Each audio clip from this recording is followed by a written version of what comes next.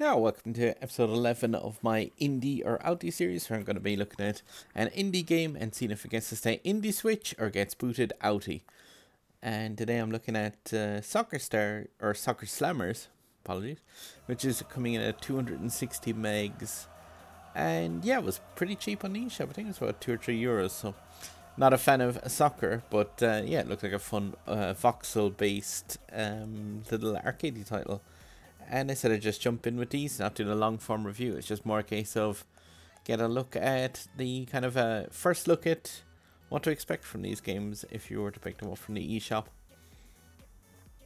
Jump in and play some World Cup action. And Ireland do not appear. Hooray! This is so far a very accurate World Cup. I go with Germany.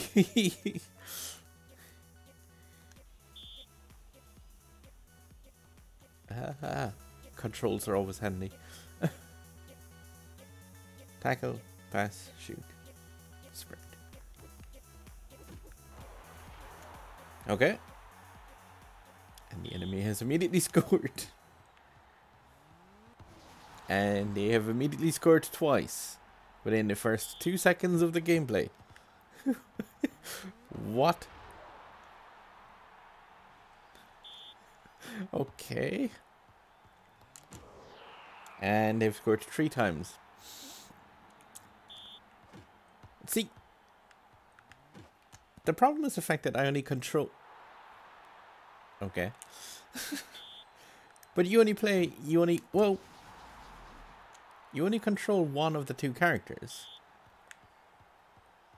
I finally get to play... That other person isn't, yeah, it's not controlled by me. It's AI. And they scored again. So as soon as you tip off the ball, you pass it to somebody that's not under your control.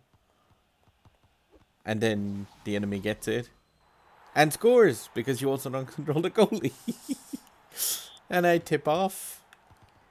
Ah, this is infuriatingly annoying. No, let me have the ball. Alright, so if you can get the ball, it's not too bad to score. But yeah, the design of the game is you get to tip off.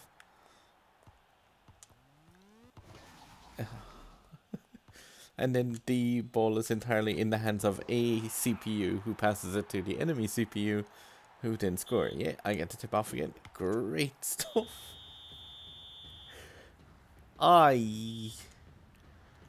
Maybe if you were playing this in a 4-player game mode where all of it was humans, this wouldn't be too bad.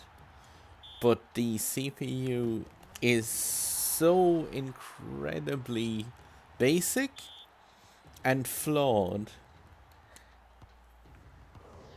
that yeah, it makes, if you're playing this, buying this for yourself and playing it on your own, this is completely just annoying and not fun. I can see if there was any other options to this, because oh yeah, this is not staying on my Switch.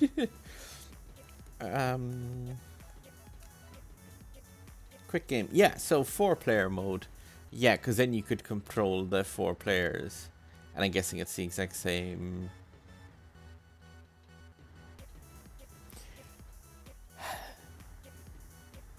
So they've made it that the game is realistic in terms of Ireland exist, but we're not in the World Cup. Yet the game is a 2-on-2 game where you can just tackle each other instantly and, like, yeah, do anything you can to get the ball, and also the field is 2 foot long and the halves are 5 seconds. Why make it realistic in terms of Ireland don't exist? Ah! Outie, this game is gone. Goodbye. Don't buy that game. 260 megs. Reclaimed. Woohoo. Alright, we'll see you guys on the next time. Good luck.